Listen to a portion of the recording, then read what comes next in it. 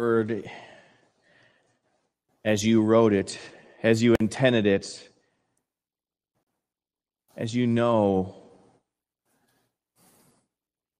Lord God, we falter sometimes. Lord God, we are in need of your strength. Hold us up during this time. Help us understand that you help simply by the name that we call you. In your Son's name we pray. Amen. So our sermon is going to be from John chapter 8, verse 58. You can find it on the back part of your bulletin. And this is one of those Holy Trinity Sunday. I love this. I kind of wait for this passage because it is one of those challenging ones that the world tries to say, hey, what are you doing worshiping a God who's not there and who doesn't reveal himself? And if you can remember, I can't believe it's been over 10 years ago that this book came out. I got at Goodwill. I used to have it, lent it out to somebody, hadn't seen it, come back to me. This is one of those books that I literally could read a paragraph at a time. And literally I had to put it down and go for a walk and then come back and read it some more and go for another walk because Dan Brown takes the one word and then changes it into something that's not. And I literally had to just, you got it all wrong. And he comes up with some really, really bad things in his mind that, of course, he stole from another book. And he wrapped it in a murder mystery. But he has this part in the book and part in the movie that I'm glad that a remote isn't a brick, or else my TV might have a hole in it. I mean, it's that kind of a movie. I don't recommend reading this book. I don't recommend seeing the movie. But in the book, as in the movie, these characters are having a conversation with each other, and they're talking about who Jesus is, and they're talking about, ironically, the Nicene Creed. And he gets the Nicene Creed nothing he says about the Nicene Creed is really correct. He says, at this gathering, many aspects of Christianity were debated and voted upon: the date of Easter, the role of the bishops, the administration of the sacraments, and, of course, the divinity of Jesus. And the female says, I don't follow his divinity. My dear, until that moment in history, Jesus was viewed by his followers as a mortal prophet, a great and powerful man, but a man nonetheless, a mortal. And she says, not the Son of God? That makes me... Okay, so he has phrased it, and Tom Hanks was asked, because he's supposedly a believer, he says, Tom Hanks says, aren't you worried that people will lose their faith because you have made a movie like this? And he's like, no, I'm really hoping that it'll stir conversations in faith. The problem is, it's done the opposite of what Tom Hanks has thought it was going to do. Instead of leading people to the truth, people watch a movie like this. Oh, that must be true. That they must have a cover-up, kind of like the JFK cover-up, because we're all about conspiracies nowadays. And so who is Jesus really? We need to get down to the basics. So I hope you buckle in, because we're about to go through a couple thousand years of history here of who Jesus is. And I hope and I pray that I can get this right. We've got to go back in time to this time. Charlton Heston, another movie, of course, and Charlton Heston before The Burning Bush. And we have got to study this like crazy, because this ties in with what we want to know. God spoke to Moses in here. He spoke as what's called the angel of the Lord. And if you can read, this is really easy, right? This is the Hebrew. All right, this is the Hebrew. As you know, Moses, a mere man, is trying to weasel his way out of going to Egypt and freeing God's people. And one of the things he says is, God, I don't even know your name. When I go to your people and say, hey, your God told me to get you out of here, what do I call you? And here's the Hebrew. It reads this way. Okay, it reads this way. And it says, and God said to Moses, I am that I am. And thus saith to them, all right, I am, say to Israel, I am, has shalakt, sent me to you. And we want to really key in on this word right here. I'm going to teach you some words here. All right? Y'all have to, I'm going to ask you, there's going to be a quiz at the very end. All right? So I'm going to teach you this Hebrew word, and this Hebrew word is very important. What's called an aleph on this side is the start of that word. It'll tell you what the verb, if it's in the past tense, future tense. Okay, that's very important. But the main thing here is this little idea here, the letters that kind of double. All right? If you just take the letters and put them in a word, this would sound like haya. Kind of like when you're about to break a board, right? In karate, and you say, haya. Haya. You know Hebrew now. You know Hebrew. Haya is the verb for to be. To be. And when we translate this, when Moses says, who sends me to the people of Israel? God says, I am. I am. Say to Israel, I am has sent you to them. The I am. The I am is his proper name. The problem was, how do we translate that? Because the problem with this verb and the way it's written, it has like a past tense, a present tense, and a future tense, all wrapped up in this one little idea. How do you translate what God's name is when he's in the past, your present, and your future? And so the people of Israel kind of struggled with this. And so we go on and we look at our passage here. And Jesus said to them, let's read this together. Jesus said to them, truly, truly, I say to you, before Abraham was, I am. So they picked up stones to throw at him. But Jesus hid himself and went out of the temple. I've heard many times, I've had Jehovah's Witness in my office tell me, Jesus never calls himself God. The problem is, he doesn't speak English in the Bible. The problem, I'm sorry to say, the Bible wasn't written in English. God speaks many languages. And so when the Bible was written, we look at this phrase, all right, you got that? You got that? This is not Hebrew. This is Greek to you. Because it is Greek. All right? So, epen autos Jesus. So, what he's trying to say here, we want to look at the bottom line here. Because that's what we really want to take a look at. And you're going to learn Greek here this morning. You know what you eat? You put in a waffle in the toaster. What's that called? Eggo. Eggo. If you're a little kid, you love Eggos, right? Well, the name right there, Eggo, the first word there is ego. I, pronoun, I. I am. I am. And so Jesus uses this phrase, before Abraham was, I am. Ego eimi. Ego eimi. So when God says, ego eimi, he's pointing to something else. All right? And so that's what we want to take a look at this morning. Interesting enough, that's not the only time. Remember, look at this phrase.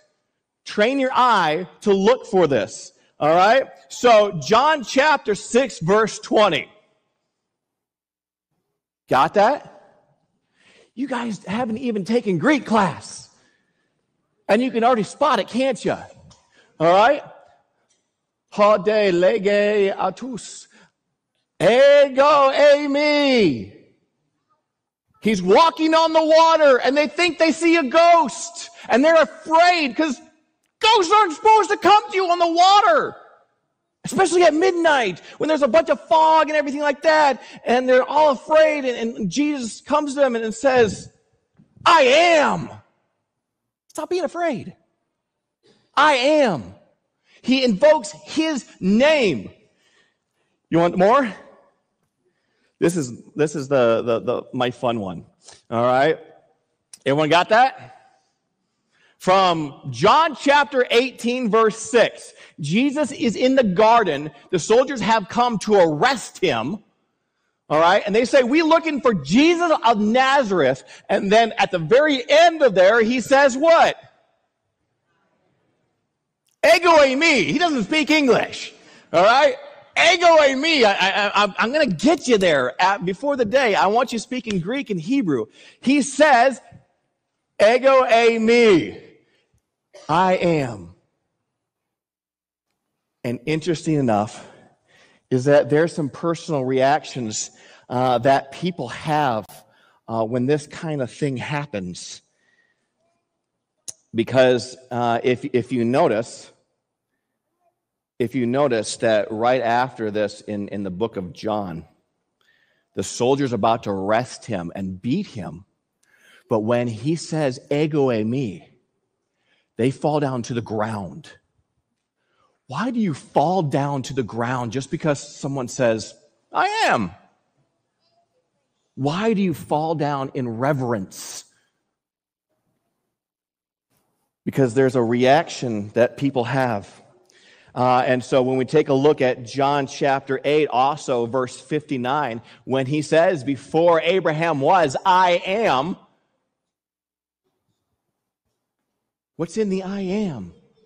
So let's read this together. So they picked up stones to throw at him, but Jesus hid himself and went out of the temple. If he was not saying anything, if he was saying, I am. But if there's something more to that, why would someone pick up stones to kill someone on the holiest site of your country? Unless they called himself God.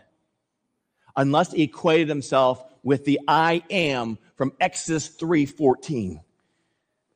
And interesting enough, I actually had to go to another book from Matthew 26, 64 to 65. Jesus is before the Sanhedrin. Jesus said to him, you have said so. They asked, just tell us if you are the Son of God. But I tell you, from now on, you will see the Son of Man seated at the right hand of power and coming on the clouds of heaven. Look at the reaction to what Jesus says. Then the high priest tore his robes and said, he has uttered. He called himself God. You don't tear your robes and accuse someone of blasphemy unless they have done so. So when the world says Jesus nowhere in Scripture calls himself God, I want you to say, yes, he has. Yes, he has. He's the great I am. He's the great I am. From Matthew 16, verse 15, Jesus is with his disciples.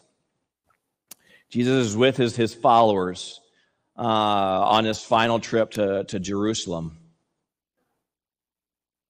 And Jesus starts to get really, really deep theologically and looks around at everybody and says, who do people say that I am? What are people calling me? Some say Elijah. Some say John the Baptist. Some say one of the prophets from the Old Testament. Matthew 16, verse 15. Let's read this together. He said to them, but who do you say that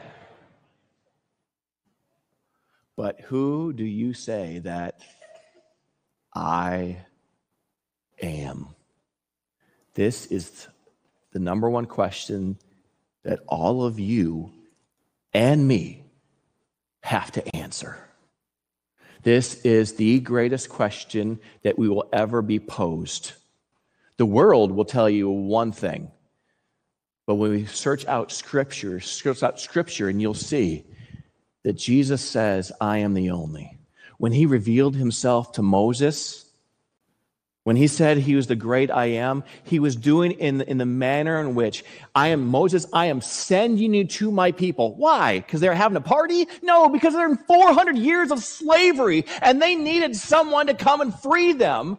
And God says, I'm going to do it through you. There's a reason why God had not yet told anybody else his name, the I am.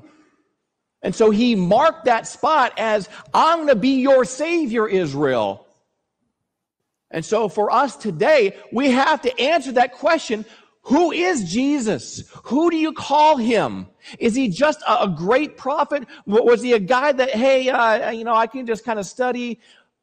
Who is the I am to you? Because he will ask you one day, and I hope that in this picture, you'll be just like that. Because you don't bow to someone you're friends with like that. You don't get on your knees unless that's God before you. So who is Jesus to you? There's a lot of things in his name, isn't there? The I am. The I am. Because when Jesus comes to you and reveals himself to you through the Holy Spirit, he wants you to call out as the Savior that saves you from slavery, from the bondage of sin that you're in, that I'm in. That's who Jesus is to me. Without Jesus, there is no life now, and there is no life in the eternal. He is the one and only, and he has revealed himself for some reason to me. For some reason to me, I don't understand it. But God has declared his great love for me that even when I go through a bondage of slavery and sin, I don't go through it alone. So the question I have for you today is this. Who do you say that person is?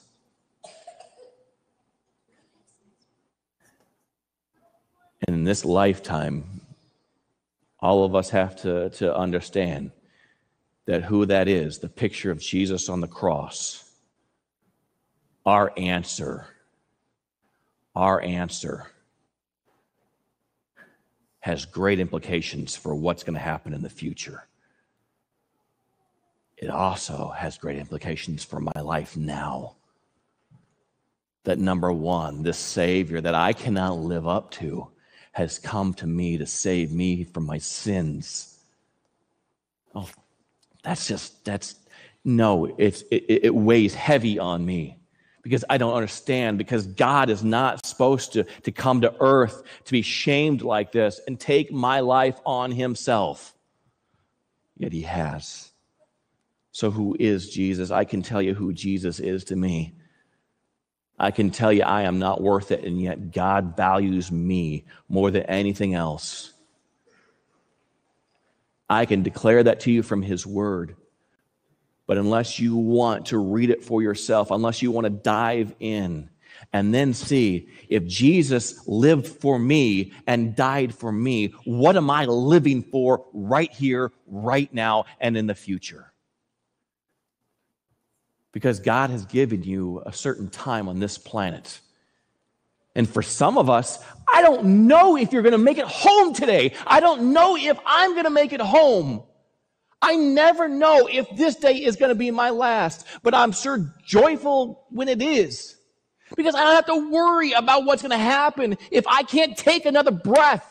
God's got it already sealed by the Holy Spirit. He's already given me this idea that I don't have to worry about eternity. He has paid it all, and I don't have to worry about measuring up and balancing the scales. Through Jesus Christ and faith in him, it's already tipped. And I can live a life not worrying about what's going to happen next. I know there's stuff going to happen, but I don't go through it alone. And I have the Savior of the world going through with me. So when Jesus says, I am, and declares that to you, who do you say that he is? The great I am. Lord God, Heavenly Father, Lord God, on this day, Lord God, there is a world and a culture that, Lord God, absolutely hates you. And that's so weird because you are a God of love. So weird that people like myself struggle with things every day. And Lord God, we lose sight of what the cross really means. Lord God, help us as we go throughout this journey in life, that, Lord God, we pray that you stick with us, Lord.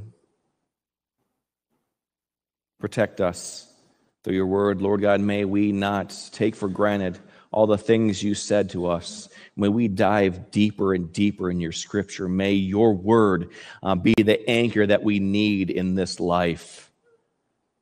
May we see that you have given us answers, Lord. May we see the letter that you penned to us as words to live by. In your Son's name we pray.